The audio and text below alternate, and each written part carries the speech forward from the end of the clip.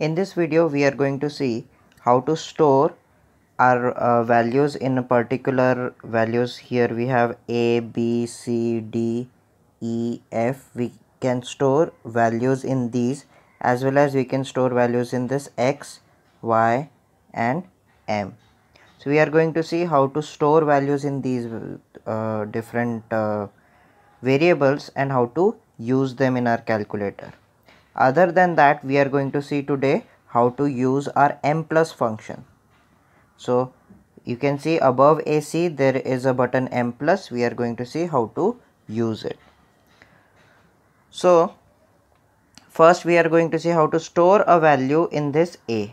Now I have taken a simple example where my interest rate is 6.25% and I want to use it in these two equations. So one equation is this, one equation is this. Now what I can do is, if my I is 6.25, my 1 plus I is going to be 1.0625. Now I will store this value because it is easier to replace 1 plus I other than putting brackets and stuff. So therefore I will write 1 plus I as our 1.0625 and I will store it in A. So to store it in A, what we have to do is, we will say our 1.0625 this, and then we press shift and RCL button. You can see above that RCL button you have STO written in yellow.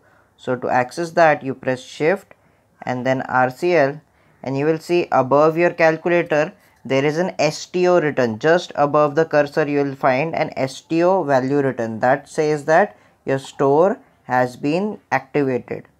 So what you have to do next is just press the value in which you have to store. You can press your A, B, C, D, E, F, any of these values. So let's say I am storing it in A. So I pressed A and you will see that it will show you value arrow A. So it has stored the value in A. Now after storing this value, how to use it? Now I'll press AC to go to our blank screen, and my equation is 500 into 1 plus I raised to 5. That will be A raised to 5. So I'll say into, and I will use alpha to access that button. If press alpha and then press that A button, and you will see A popping up. So A raised to, we need 5, and then we'll press arrow plus 200 into alpha A raised to 3. So we get this. So our answer here is going to be 916.933.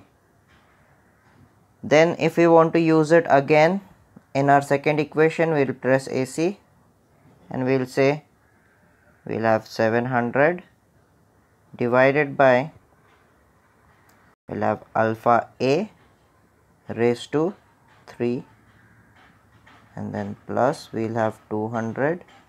Okay, sorry. So to go out of this division, I'll have to press arrow key. So now you can see the cursor on the side, plus we'll have 200 divided by alpha A raised to 9. Then I press equal to, I get this much. So this answer is going to be 699.49.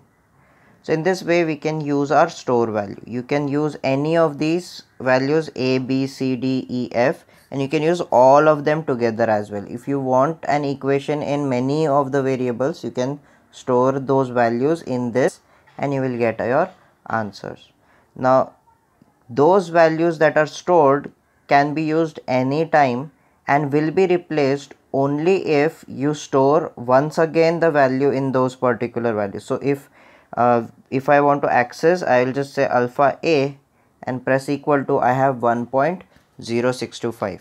So if I want to replace this value, let's say by 1.07, I will say this alpha, sorry, first we have to say store. So shift STO, you will see STO pop up on the top of your calculator, and then press A. So you can see this value has been stored in A. Now if you press alpha A, you will get 1.07. So now it has replaced the value.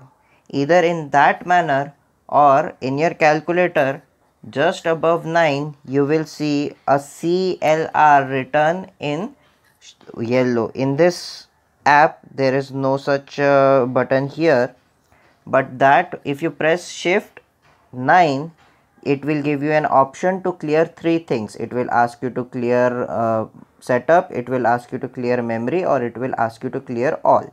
If you clear memory, it will clear all types of memory, so it will clear all the things that you had stored. And if you press all, it will clear again everything. It will clear setup as well as memory. Now we actually never use any different kinds of setup, so it does not matter. You can press clear all and it will clear everything. So here I have a different clear and now I have cleared all the variables. Now if I press our alpha A and press equal to, it is just showing me nothing. It is just showing me A because I have no value stored in this. So if you store a value in any of these variables, it will stay there forever unless and until you replace that or you clear your memory. So this way we can store a particular value and use it. Now to showcase the m plus function, I'll use the calculator itself because the app does not work the similar way our calculator does. So first of all, we should always check. Now we'll use this m plus button to see that we should always check whether there is a value stored in our m or not, because m plus, what we do is we add a value to our m, and for m minus, what we do is we subtract a value from our m. So therefore we should always check whether there is a value stored in m. Now there are two ways to do that. First of all, what you can do is press this alpha button and then m plus and press equal to, and it is going to show you 0. That means there is no value stored in our m plus. Other than that, if there is a value stored, let's say I say 6 m plus, what happens is you can see here there is an m value that always stays. So when I press equal to AC, see there is still an m, or if I shut it off and then on, there is still an m, because it will be stored indefinitely unless and until you clear that value. So what you can do is you can basically replace your value by saying shift let's say on, and we'll say 0, and we'll store that value, shift store to our m, and now m plus is gone because there is no 0 there.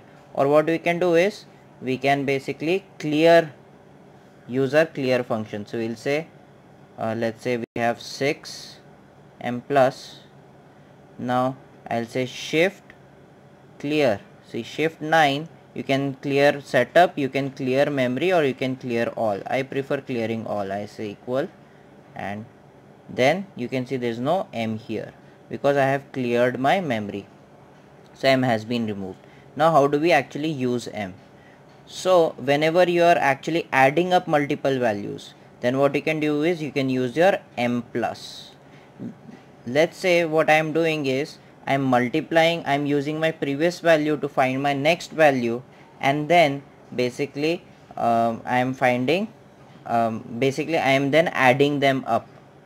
So first of all, let's say my first value is shift e raised to minus 3. So this is my first value. Now what I want to do is I want to multiply this value with a number, and then whatever answer I get, I need to add it up to this number. So first I'll store this into our m. So I'll press m plus. You can see answer m plus. So after answer m plus, what I'll do is I'll multiply this value with 3. I get this particular value. This I will store in m plus. So it gives me answer m plus.